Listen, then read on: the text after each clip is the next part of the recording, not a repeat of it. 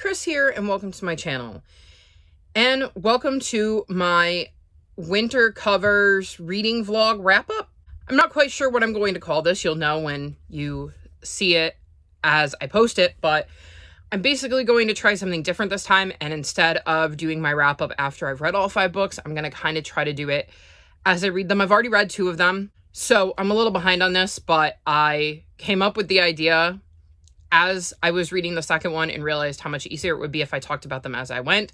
So I'm going to dive in and fill you in on the 2 I have read, and then hopefully when I'm reading book 3, I can give you more thoughts as I'm reading. So first up, we have Ruby in the Sky, and this was set in the season of winter. And in this book, we're following a young girl named Ruby who has moved to a new town with her mother, and her mother is quickly arrested, and she doesn't want her classmates to know about it. She also doesn't want them to know what happened to her dad, and she really just doesn't want to make friends. She kind of wants to blend into the background because she figures we're not going to be here long because she and her mother have been moving around a lot, so why get attached to anybody?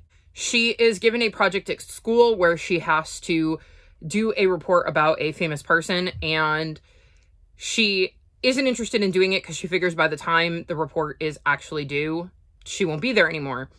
And during this process, she ends up befriending a kid named, let's see, Ahmad Salim. Hopefully I said that right. He's a Syrian refugee, and he is not the most popular kid in class. And she also ends up befriending the local bird lady. Soon, the local bird lady, Abigail, and Ahmad are her friends. And Ruby has to deal with that. She has to come to terms with the things people are saying about her mom and about Abigail and about her and Ahmed. And I really, really loved this book. I loved getting to see Ruby's journey and see her kind of struggle with getting attached to people when she doesn't want to because she assumes they're going to be leaving soon. I loved seeing her struggle with her relationship with her mom because she felt like her mom was just making all these decisions and not cluing her in on any of them, and Ruby didn't think that was fair. I loved seeing Ruby's journey through this report because she has to do a report about a famous person, and I love seeing her discover more about herself as she works on that report. I really, really loved this middle grade contemporary, and I would highly recommend it. I gave it 5 stars, and it was just overall a really good read. And it was set in winter, so I'm 1 for 1. The second book I read was Rock, Paper, Scissors by Alice Feeney, and this book was set in winter. I ended up giving this book 1 star. I absolutely hated it. I think if I hadn't been reading it for my winter covers vlog, I would have DNF'd it because I just was not into this book at all. We follow 2 characters, I think Adam and Amelia? Yes, Adam and Amelia. They want a trip for like a weekend away in Scotland, and their marriage has been having some massive problems, and we kind of get to see that demonstrated, but neither Adam nor Amelia comes across as a very likable character as we get scenes from both of their points of view. We also get to see letters that were written to Adam by his wife that she never ends up giving him, and those are interspersed between the chapters. And then partway through the book, we meet another character and we start getting chapters from their point of view, and I just didn't find any of the characters who we were following enjoyable. I didn't enjoy the twists or turns in this book. I just was not a fan of this story at all. And like I said, I think I would have DNF'd it. I was tempted, even with it being a winter cover, because I knew it was set in winter and that was the big thing I needed to know, but I pushed through it and it just was not the book for me. I know a lot of people really like this and I can't figure out why, because I purposely not watched reviews on it because I knew it was going to be a winter cover. So I have no idea why people enjoyed this book, but I hated Adam. I hated Amelia. I was not invested in the story. I didn't like the twist. This book was not for me, but on the bright side, it was set in winter, so I'm now 2 for 2. So it is March 28th, and I have a mega update for you when it comes to my winter covers. First up, I have read the entirety of Wildwood. In this book, we're following a young girl named Prue whose baby brother is kidnapped by a bunch of ravens and brought to the impassable wilderness. She decides she's going to go rescue him, and along the way picks up a classmate named Curtis, and they trek into the impassable wilderness where they have been warned not to go to try to rescue Prue's baby brother. Once there, they get way more than they bargained for and have to find a way to save Prue's baby brother while dealing with the crazy world they found themselves in the impassable wilderness. So this book does not take place during winter. In the very beginning of the book, it says, "True, it had been a little gray when Prue woke up that morning, but what September day in Portland wasn't?" So this book takes place in September, so not winter. I really enjoyed this book. I was a little unsure when I started it, but I ended up really enjoying it by the end.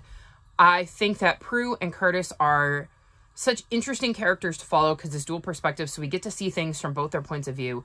I thought the Impassable Wilderness was quite the interesting place, and it was very fun to go on this adventure with them as they both worked to try to save Prue's baby brother.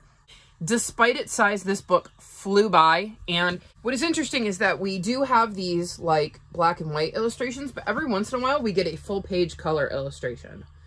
And I thought that added quite a bit to the book, and I really enjoyed the illustrations. I will definitely be continuing on with this series, though I am a little sad that I was wrong that this wasn't set in winter. This not being set in winter makes me 2 for 3 because I believe, if memory serves, that both Ruby in the Sky and Rock, Paper, Scissors are both set in winter, so 2 for 3 so far. Next, I read Freya and the Magic Jewel, and in this book, we're following 12-year-old Freya who lives in Vanaheim and ends up being summoned to go to a school in Asgard. So this takes place in the land of like the Norse gods, and there are instances that make me believe it could be wintertime, but I don't know whether it counts because technically this is a completely different world. It's not taking place in our world, though there is mentions of snow.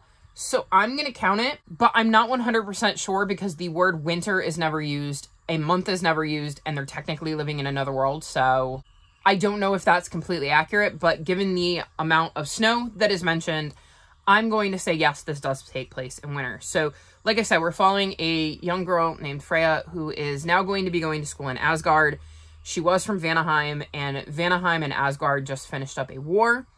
And this kind of tweaks some Norse myths, so if you're familiar with that, then some of this might be familiar to you. I was, so there were instances where they mentioned Norse myths that I was aware of, and so I kind of knew what was going on there. This wasn't my favorite book, but I do think I might continue on with the series. I can see this being a series that I, at some point, pass to the little ones in my life, because while it wasn't my favorite series, I don't think I found anything super objectionable about it.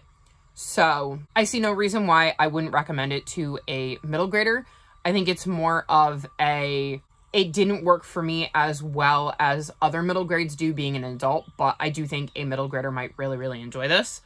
It was interesting to see Freya interact with these new people because in her world, her and the other worlds don't really mix. So she's going to the school that has kids from all of the worlds, and it is interesting to see them try to coexist, and it's also interesting to see characters from Norse mythology that I knew stuff about pop up in this book and see how they were portrayed here. So I enjoyed this book. I will probably continue the series, and like I said, I'm counting it as being set in winter, so that makes me 3 for 4. Not bad. And finally, I'm reading The Boundless, and I don't think this is set in winter. I think the very beginning suggested that it was set in winter, and then we had a 3-year time jump, like after the first chapter or two. And there is nothing so far that I've read after the time jump to suggest that we're in the midst of winter. So I think I'm going to have to say no on this one. So in this book, we're following a boy named Will who is on the maiden voyage of the Boundless. And on the Boundless, one of the cars contains priceless treasures, of which Will is aware of. And unfortunately, he also becomes aware of somebody who is trying to rob this train compartment. And the robber becomes aware of the fact that Will knows of his existence. And therefore, he is now in the crosshairs of this robber and is trying to hide on the train and successfully get through the maiden voyage and alert the authorities to the fact that somebody is trying to rob the train, but he has no idea who on this train he can trust. And this train is huge. So there's people everywhere, and we're kind of following his adventures as he tries to stay one step ahead of this sinister foe who wants to see him dead. I'm on page 214, so I don't have that much more to go. And It is a historical fiction because it's set in the past, and I'm not quite sure how else to mark it. On Goodreads, it says it's both a fantasy and a mystery, and I can't figure out the fantasy part other than the fact that there are definitely Sasquatch in this book. Like, that is a confirmed, definite thing, and I could see that maybe being the fantasy twist, and I don't quite know what the mystery is because we're aware of who's trying to kill him. So it's not like we're trying to figure out who the bad guy is. We're just trying to figure out who else on the train can't be trusted. So, I don't know. It's an odd book that I wouldn't really know how to classify other than historical fiction. Maybe adventure, because we're kind of on this train adventure and he's trying to stay one step ahead of everybody. So, I don't know. I'm enjoying it. It's a rather quick read, and I'm curious to see how it ends. But like I said, it does not take place in winter, as far as I can tell, except for that first little bit, like the prologue. Oh, I think I'm going to have to say no on this one. So that's 3 out of 5 of the covers I picked that are set in winter. Not bad, especially considering the fact that this has at least a little bit of winter elements. I think that makes sense as to why maybe we're seeing trees covered in snow on the cover. So, not bad. I will be checking back in to wrap this video up, where I will tell you what I thought of this and then give you my final ratings for all 5 books that I read for this vlog. So this is a clip I did not intend to film. I am technically editing Chris. I was editing this vlog so that I could post it today. It is still planned to go out today, hopefully. And I realized that I'm completely missing the end of the video. I have no idea where the clip is. I remember filming it, but I have no idea what happened to clip. So I'm going to have to redo that clip, obviously, because I have no wrap up to this video. So last time I checked in with you, I had read about 200 pages of The Boundless. I've obviously finished it since then. And I'm going to say my final decision is that it is not set in winter. There are definitely instances of Will being out in the snow, but I don't necessarily think that's because it's winter. He goes on this journey on The Boundless, and there are points where he mentions being outside, and he does not do anything that makes me think it's winter. But then he mentions, like, trekking uphill, so I'm wondering if the reason he's in snow there and it's snowing is because he's in a higher elevation where it might be snowing, even if it's not technically still in winter.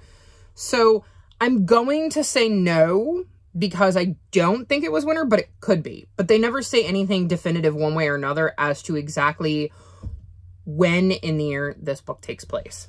So there are definitely fantastical elements to this now that I'm done. So it's historical fiction and it's fantasy. I don't know that I would market it as mystery. I think I would classify it as a historical fiction fantasy, and probably on the boundary of the upper end of middle grade and the lower end of YA, just due to some of the things that happen in this book. It was a really easy read. Like, it was really easy to get through, and I thought Will was an interesting character, and I liked getting to see him interact with the people he met on the train. But it wasn't necessarily my favorite book I've ever read. I'm glad I read it, though. I just really wish, because of the reason I read it, with the whole winter covers thing, that there had been a more definitive answer about whether this was set in winter. So now let's get on to the wrap-up, where I will give you my rating and tell you whether it was set in winter and just do a quick recap at the end. So first up, we have Rock, Paper, Scissors by Alice Feeney, which was set in the season of winter, and I gave 1 star, which makes me 1 for 1. Next is Ruby in the Sky by Jean Zulik Ferrulo, and I gave this book 5 stars, and it was set in the season of winter, which means I was 2 for 2. Then I read Wildwood by Colin Meloy, and I gave this book 4.5 stars. This book was set in September, so not the season of winter, which made me 2 for 3. Next, I read Freya and the Magic Jewel by Joan Holb and Suzanne Williams, and I gave this book 3.5 stars. This book I counted as being set in winter, even though it takes place in Asgard, which means there isn't necessarily the same season pattern, but everything screamed that it was winter, so I was counting it, which would make me 3 for 4. And then lastly, I read The Boundless by Kenneth Opel, and I gave this book 3.5 stars, and this book was not set in winter. I don't think, so I'm counting it as a no, which meant I was 3 for 5. Not bad given the circumstances, especially considering you have these two where it's kind of ambiguous as to whether this is set in the season of winter, And this one is also hard because it's technically not in our world. So whether that counts as winter or not, I don't know. I think between the two of them, one of them was definitely counting as setting in winter. You could give them both half points, and I think that would add up to 1 point. So I think 3 for 5 is a fair ruling. So these are the books I read for my winter covers video. Did you pick out any books on your TBR and guess that they were set in the season of winter? If so, I would love to know whether you were right about it. If not, I would love to know a cover on your shelves that reminds you of the season of spring.